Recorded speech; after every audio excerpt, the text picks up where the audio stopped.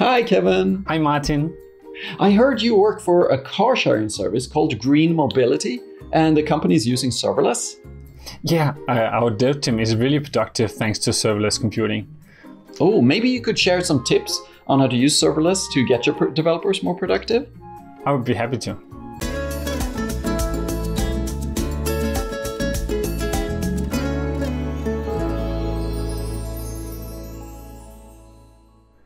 So, Kevin, GreenMobility is a car sharing service?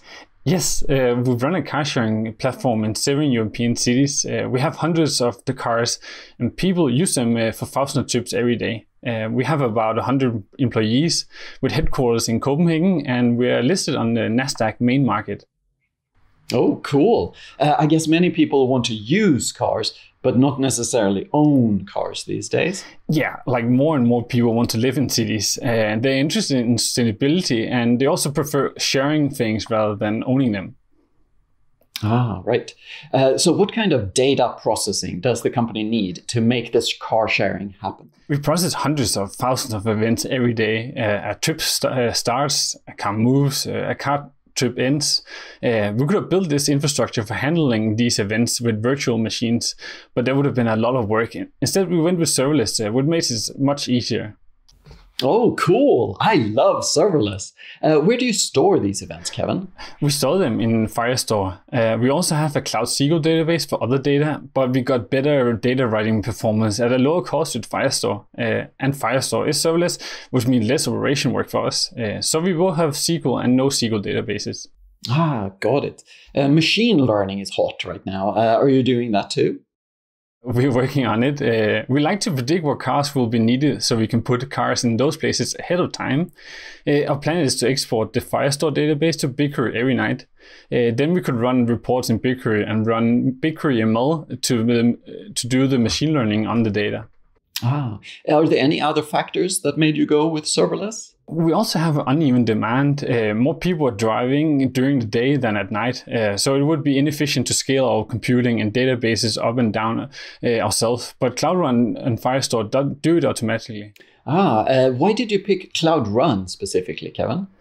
We really like containers, and Cloud Run lets us host containers without having to worry about the servers. If a server is acting up, Google fixes the problem and we don't have to.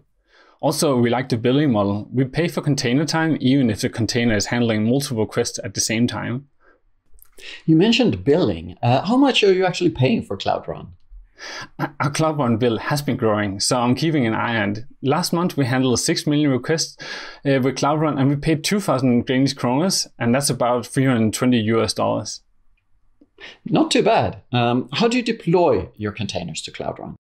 When a pull request is merged into the main branch in our source control, a trigger automatically builds and deploys the container to our staging environment, and that happens about 50 times per week.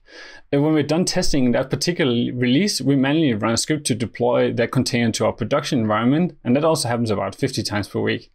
Are you building the containers on one of your machines or up in the cloud?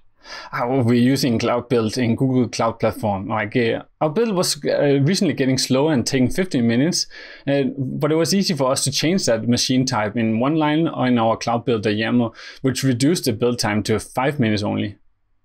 Oh, nice. So when you do 50 deployments per week, that's a lot. How do you keep these deployments straight? We're big fans of immutable deployments. When Cloud Run deploys a container, you can't tweak settings and environment variables. Instead, you do a new deployment. So immutable deployments prevent drifts in our production environment.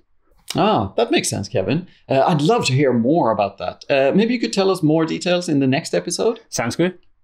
And thank you everyone for watching. If you have questions for Kevin or me, please add them in the comments. Also, this episode was a little different from others in the Serverless Expeditions series. Please let us know if you found it useful. Until next time!